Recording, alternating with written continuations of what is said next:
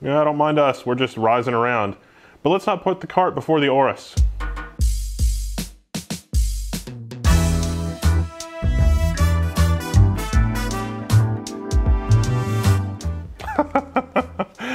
The Gigabyte Aorus GA AX370 Gaming 5. It's a Ryzen AM4 motherboard CPU, the Aorus line from Gigabyte. This motherboard has quite a lot of features for the AM4 platform. The price is a little bit higher to reflect that. It's $200 US as of the time of this video, but be sure to check prices because the prices fluctuate. I don't really like mentioning the prices on videos because the videos are usually pretty long-lived, because you get sort of the first wave of buyers who buy when the product is released, and then you get a second wave of buyers who buy when the next generation product is released. So if you're watching this in the future because this motherboard is on sale, hello and welcome. But let's get right down to brass tacks for this motherboard. First, what's inside the box? So inside the box, we've got our driver CD, we've got an RGB header extension, we've got a rear I/O shield, trying not to make plastic noises. You get some stickers and cable labels. We've got a couple bundles of SATA 6 gigabit per second ports. Get some Velcro straps, and then we've got our high-speed SLI bridge. So this motherboard does support high-speed SLI. If you're going to run, an NVIDIA configuration, that's totally fine. We've also got the Gigabyte G connector, sort of front panel adapter. This lets you plug all your front panel cables in for your case into this little plastic thing, and then you can just plug the whole plastic thing into the motherboard without having to try to figure out what the connectors are on the motherboard. Okay, let's take a look at the rear I/O. At the back panel, we've got our combo PS2 port for a PS2 mouse and keyboard. That's handy for people like me that are still rocking an IBM Model M. Then we've got two USB 3.1 Gen 1 ports right below that. That is USB 3.1 5 gigabit per second. Then on the next set of connectors, we've got another set of USB 3.1 Gen 1 ports and an HDMI connector. Now do note that the HDMI connector is only for the Ryzen CPUs that have a built-in graphics capability. So as of the time of this video, the only Ryzen CPUs that are out are Ryzen 7. Those do not have any built-in graphics capability, so that port is not going to do much for you. But if you do get an APU or something else that's AM4, you can use it with this motherboard and you'll have HDMI out. Then right next to that, you've got your USB 3.1 Gen 2 Type A and then USB Type C. Now both of these are USB 3.1 Gen 2, that is 10 gigabit per second USB ports. Then right next to that, we've got our RJ45 LAN. This is a gigabit LAN adapter. And then right next to that, you've got another gigabit LAN adapter. Now one of these is serviced by an Intel i211AT and the other one is serviced by a killer NIC E2500. Below the NIC connections, we've got one set of USB 3.1 Gen 1, and then the other one is USB 3.1 Gen 2. This is a secondary set of USB 3.1 Gen 2 ports that are serviced by the X370 PCH. The other ones that include the USB Type-C connector are serviced by an AS-Media controller. And then of course we've got our audio connectors, including an optical SPDIF out connector. This motherboard has a total of 7 fan headers. All the fan headers on the motherboard are 4-pin. There is a CPU fan and sysfan 1 through 4, CPU opt, and then sysfan 5 and pump. Depending on how you want to run your fans, some of the fan headers support higher current, and some of them just are designed for fans, PWM fans. There is fan control from the UEFI, so you can control the fans directly from the UEFI. There are also 2 external temperature sensor inputs that are from the box. They're included in the box, EC Temp 1 and EC Temp 2.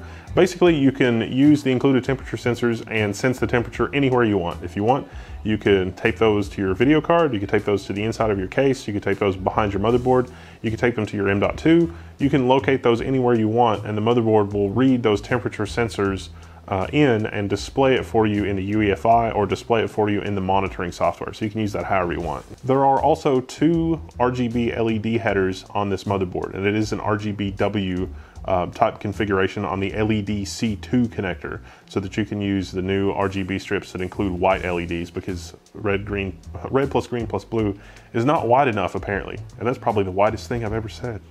Coming around to the front of the board, we have 2 SATA Express connections, a U.2, and 2 more banks of SATA connectors. Now, if you're using the U.2 connector on the front, it will disable the onboard M.2. So the M.2 on this motherboard is the one that's wired directly into the CPU, or the one that the AM4 CPU provides directly. And the motherboard gives you the option of using that bandwidth in a U.2 connector or in an M.2 connector, but you can't use both. The onboard audio is serviced by an ALC 1220 that's support for Sound Blaster X5 MB5 high definition audio, 2.4, 5.1, 7.1, and of course SPDIF, as I was mentioning before. There are a total of 10 SATA 6 gigabit per second ports on this if you count the ones that are provided through the SATA Express connection, which works pretty well. It supports the NVIDIA Quad GPU SLI and two-way SLI, as well as AMD's Quad GPU Crossfire X and the two-way Crossfire. So with the connectors and the features on the motherboard and the stuff that you can read in the manual out of the way, what's the result of our testing? Well, we have not had the boards for very long. We've only done very limited testing. With the 1700X CPU, we're planning a more comprehensive look at Ryzen because Ryzen's here to stay. It's probably going to be here for the next 5 years or whatever. This is an 8-core 16-thread part, and so it is aimed at enthusiasts and people that really want to do a lot of fun, cool stuff. So we've been testing it on Linux because honestly, running a lot of virtual machines, doing a lot of heavy computation, the kinds of things that you're not really doing on Windows. I mean, let's face it. So we've been doing a lot of testing with Linux. And one of the first things that I wanted to test was KVM on Linux. Well, I'm sorry to report that there's not really a good way to do GPU pass-through on this motherboard right now.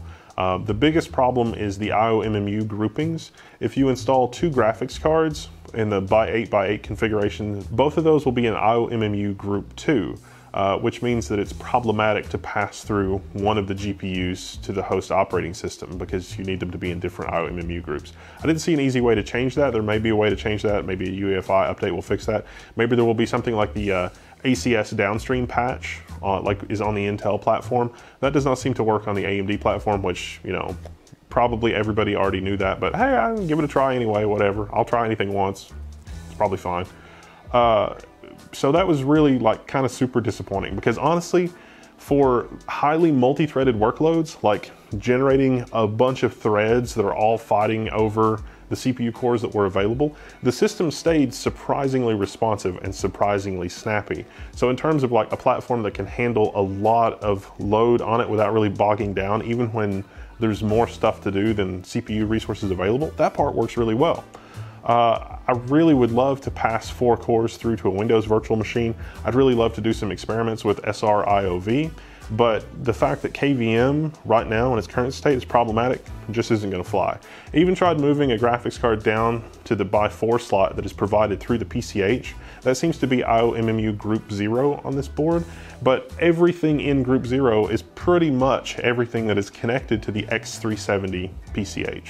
Now, in terms of memory latency, testing this platform, 2933 is the fastest that we were able to clock the memory. We do have a DDR4 3200 kit. Initially, we were not able to even get 2933 through a UEFI update. We were able to get that. So I think DDR4 3000, maybe DDR4 3200 might be the top end of what we see out of the first generation Ryzen boards. In terms of everything else, the onboard peripherals, the onboard Intel NIC worked fine under Linux. The audio codec worked fine under Linux. Everything was basically operational on this motherboard, including the as media controllers. This motherboard has quite a lot of extra controllers and such on the motherboard to provide more USB 3.1 10 gigabit connectivity. All of that worked fine. Overall, for the features that you get, there's a ton of features on this motherboard, and so at the price point for the motherboards that we've looked at so far, it's kind of the middle of the road. But even though it's the middle of the road, it's got a lot more stuff packed onto it. You got the HDMI port, you got the extra USB 3.1 Gen 2 ports, you got other extra USB 3 ports. So it's a pretty good mix of features. If we can work out the pass-through on the PCI Express peripherals, I think we'll really have a special platform. So that's pretty much it. That's pretty much all I've got for right now. Let me know what your thoughts are. I'm looking forward to more testing. Again, this is really just preliminary information. More will be coming. If you pick up one of these or you have other results or there's other stuff that you want to let me know about, post in the forum at Level 1 Techs because it'll be there now from now until the end of time. If you're one of the second gen buyers, do check out the forum thread because there's going to be all kinds of good information from people that have bought this board and what their experiences were, fixes for things, maybe future revisions, that sort of thing.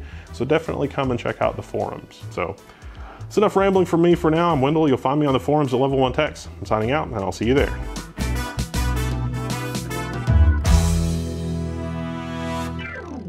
Now for our testing with the Aorus, I've got to say a big thanks.